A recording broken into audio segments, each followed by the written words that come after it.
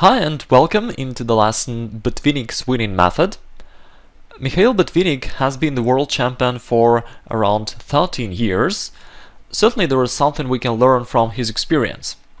For instance, in this lesson we'll learn how to dominate your opponents, restricting their counterplay while at the same time improving your own position gradually. Also, we will analyze one very common mistake that many chess players make regularly in their games. Therefore, you can make sure that you don't fall into this trap. Of course, there will be some other practical hints just as well. My name is Igor Smirnov. I'm an international grandmaster and a chess coach from the Remote Chess Academy. And without further ado, let's get started.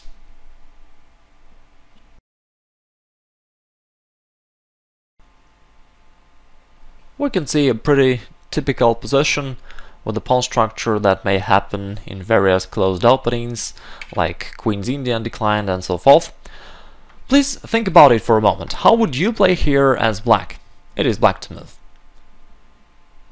If you really think yourself for a moment and only then listen to the remaining video, then it will be a real practical training for you and you will acquire the new practical skills.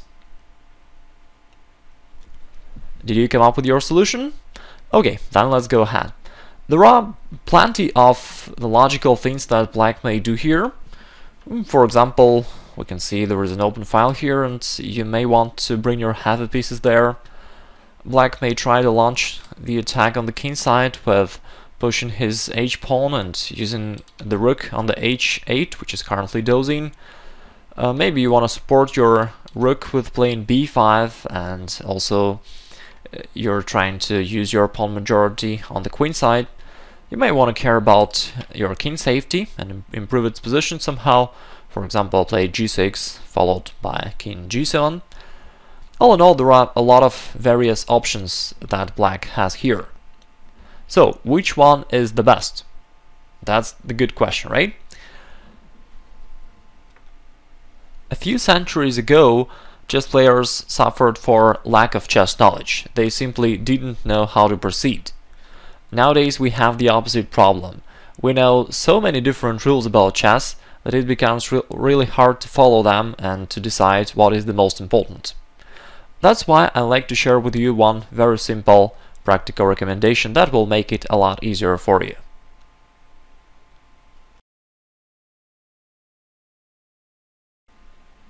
Here is the advice: play in the center. Very often chess players have doubts like how to evaluate a position, how to choose the right plan. Now you know one very simple rule about that. Just play in the center. If you can't do that, if there is the opportunity for you to do something in the center to strengthen your control over the central squares, then you should be doing just that.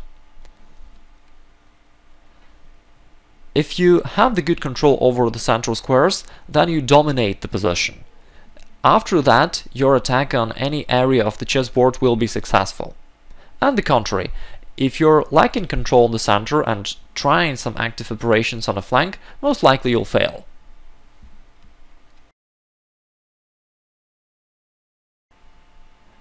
Let's apply this recommendation here. Okay, first of all, let's start from the very beginning. When we're talking about the center, we're talking about the central squares, the 4 squares in the very center of the board.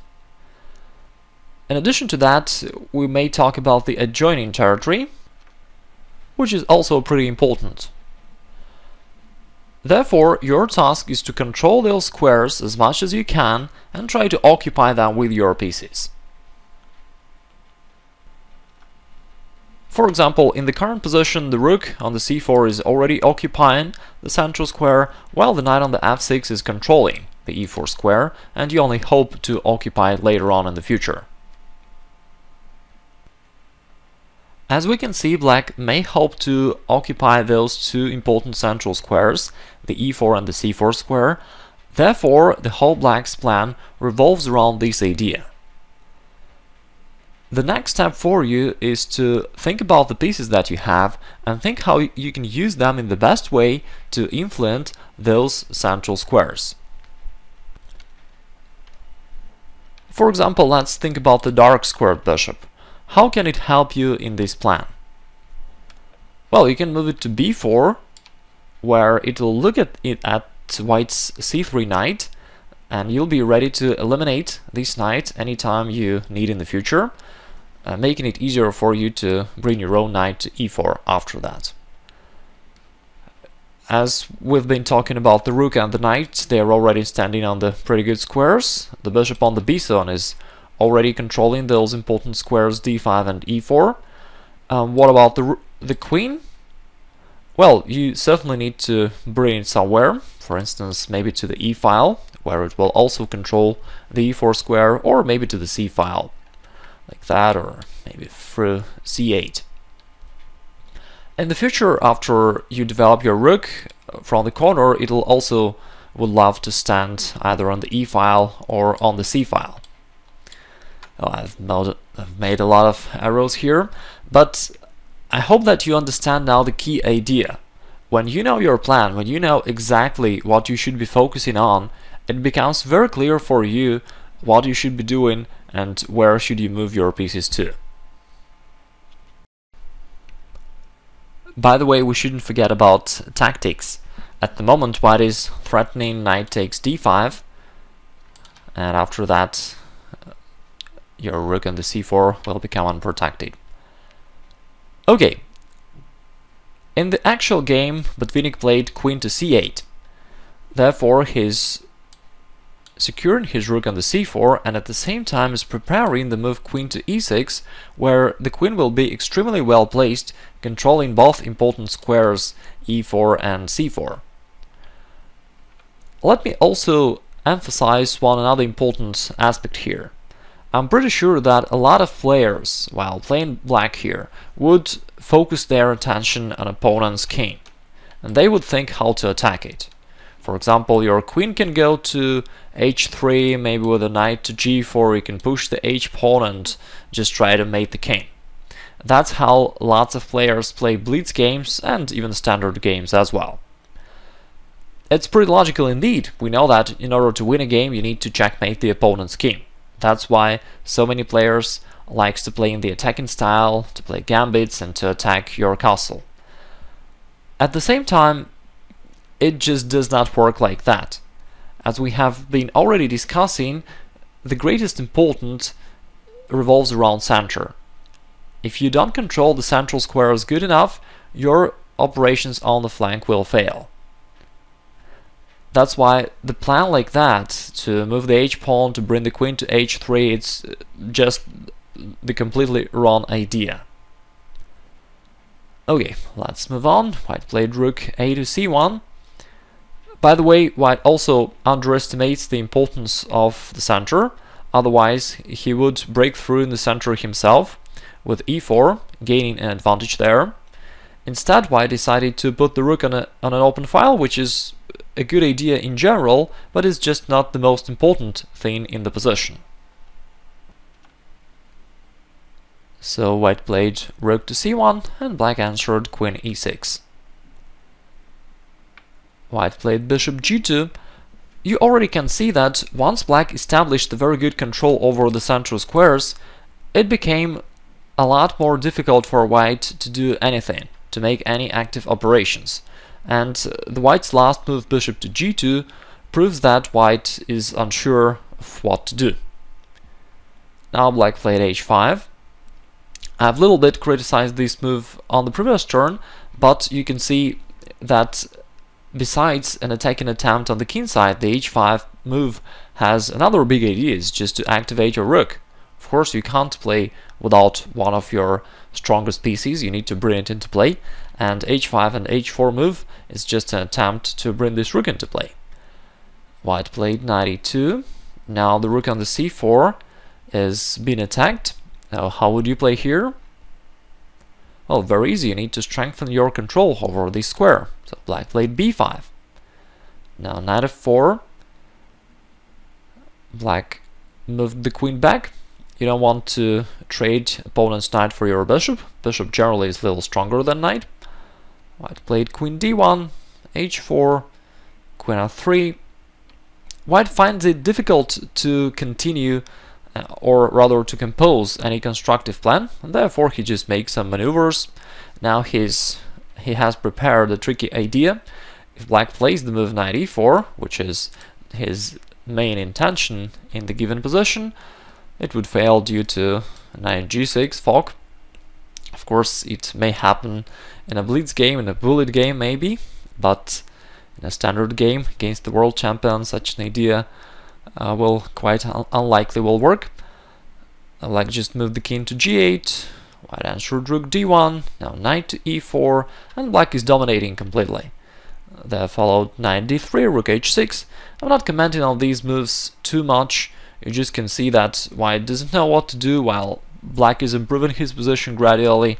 At the moment he is ready to play rook f6, putting even more pressure onto the white's position, and after the following few moves white collapsed pretty quickly.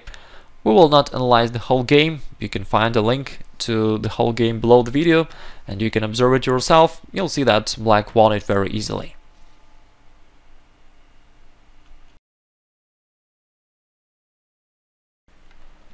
Now let's make a little summary. If you can play in the center, you should do it. This is the universal plan that works in almost every position. While most of the other players focus on the opponent's king and tend to play on the side, you should be focusing in the center and playing in the center. Practically it means that first of all you need to control the central squares by your pieces, and secondly you can occupy the central squares by just placing your pieces right there into those central squares. Then you will get the dominant position, and later on you'll be able to develop your attack in any direction you want. So whenever you are unsure of which plan to choose, which plan is correct, just recollect this advice. Okay, now let's move on.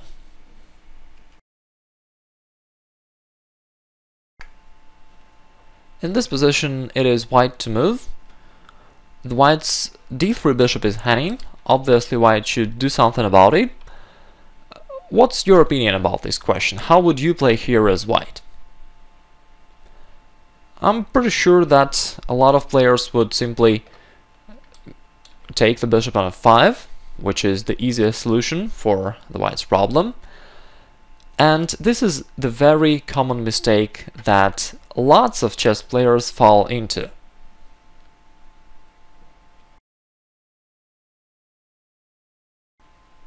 The related rule is very simple. You should keep the tension.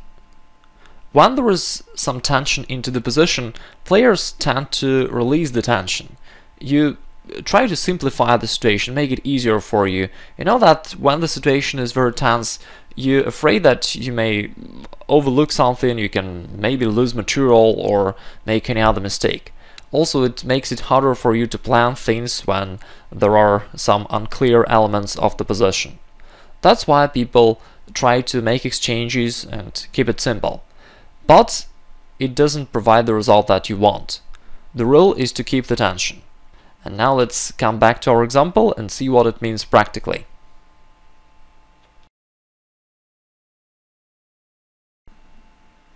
When I'm talking about the tension, I mean the situation where two pieces are attacking each other. In this position, these are the two bishops, the light-squared bishops. In such situations, you need to keep the tension and wait for your opponent to make that exchange.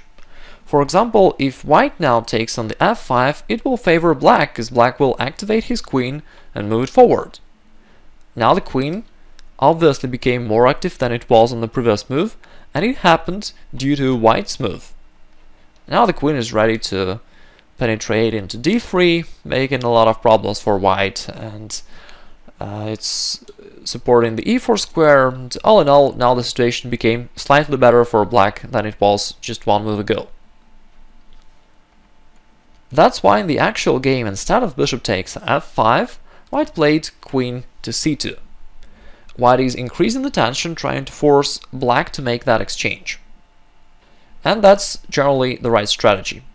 This is the style of playing typical for strong players. Weak players usually just release the tension. Okay, now black faces the same problem once again. there is his bishop on the f5, and black, well, this time black needs to make this decision. Before it was white to care about the bishop.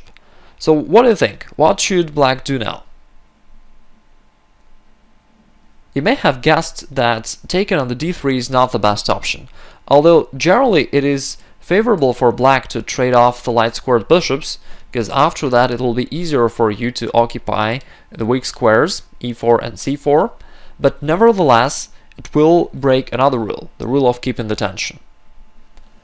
So black played bishop e4. It occupies the central square and at the same time it keeps the tension. Black would love to let white make that exchange, which will help black to either advance his pawn forward or bring his knight forward. In both of the cases, it will be good for black. White played b5. Well, it seems like the attacking move, but in reality it rather helps black to transfer the knight to the good square. So what do you think, where the knight should go? Of course, we already know that you should try to occupy the central squares, and generally you need to move forward. Therefore, the knight would love to go through a5 to c4. But you can't play there right now. If you play knight to a5 straight away, there will be a tactical problem. After knight takes e4, you risk to lose that piece. Therefore, before knight takes knight to a5, black first took the bishop. This time black just had to do that due to tactical reasons, and now the knight can penetrate into white's territory. Now, what is the black's plan here? What do you think? How should black place his pieces here?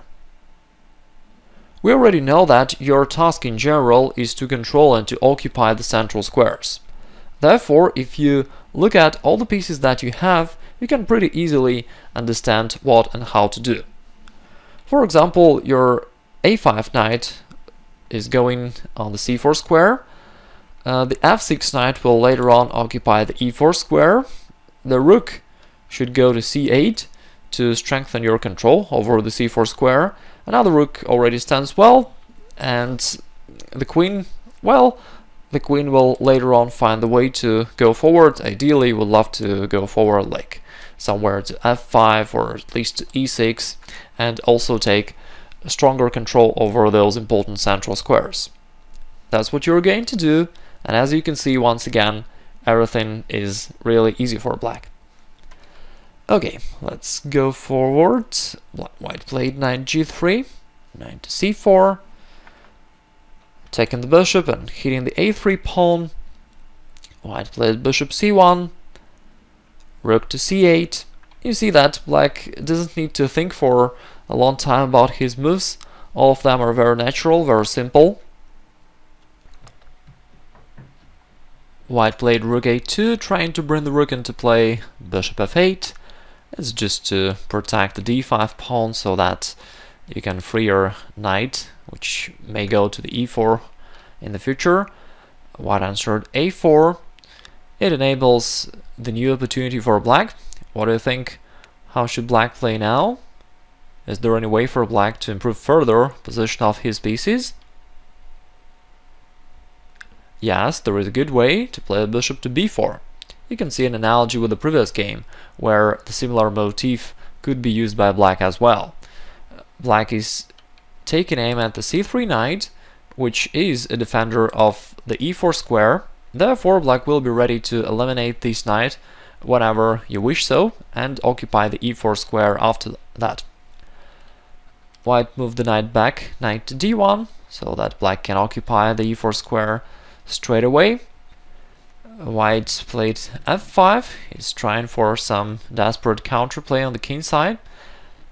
As we have already discussed before, if you're keeping the very good control over the center, you should not worry about the opponent's flank attack. It will not be very dangerous anyway.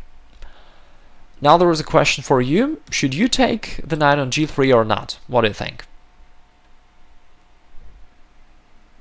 If you don't think that this is a good idea, then you're exactly right.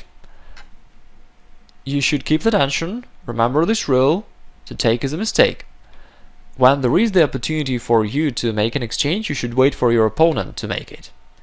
If white takes the knight on e4, it will help black to either activate his rook, bringing it forward, or to take with a pawn and have the very strong passed pawn in the center.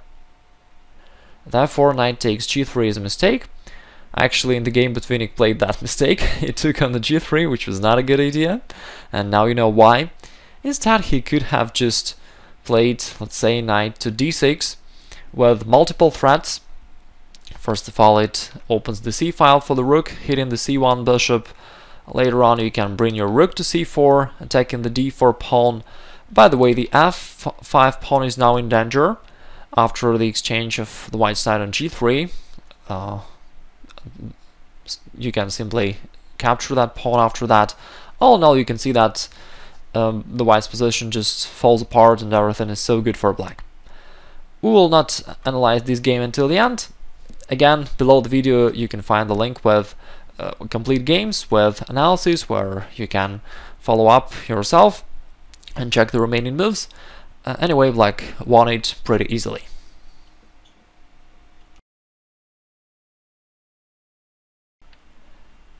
In this video we've been talking about a few practical advices which we can learn from the games of Mikhail Botvinnik, the former world champion. The first key takeaway for you is to play in the center whenever it is possible. If you have a doubt of what to do, where to play, which plan is correct, just play in the center. Practically, this means that you should first of all control the central squares, take control over them by your pieces, and secondly, try to occupy those squares with the same pieces. Again, if you keep the right focus, things will become easy for you. People break this rule not because they are unaware of this rule. Everybody knows that you should be developing pieces towards center. Even beginners play like that. However, we know so many different themes, so many strategic and tactical motifs about a chess game that they can very easily mislead you and deflect you from the most important and the most critical elements. If you know what are those most important things, then you can keep the focus and make it easy for you while playing very powerful moves at the same time. The next advice is to keep the tension. Whenever there is a situation where two pieces are attacking each other, it is common for chess players to try to keep things simple and just exchange those pieces. However, this is the approach of weak players. Strong players know that you should keep the tension. If you release the tension, this is a concession to your opponent. The player who releases the tension improves the position of his opponent's piece.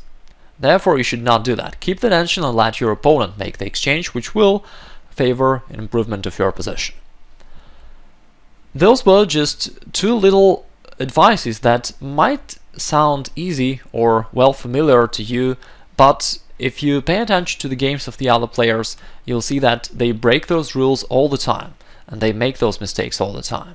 So just keep that in mind while playing, and I'm sure it will help you to improve your game and to play a few nice games and to gain some nice victories.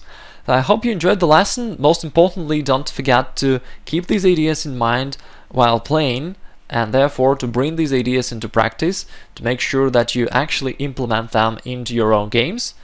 Thanks for your attention, and talk to you in the next lessons.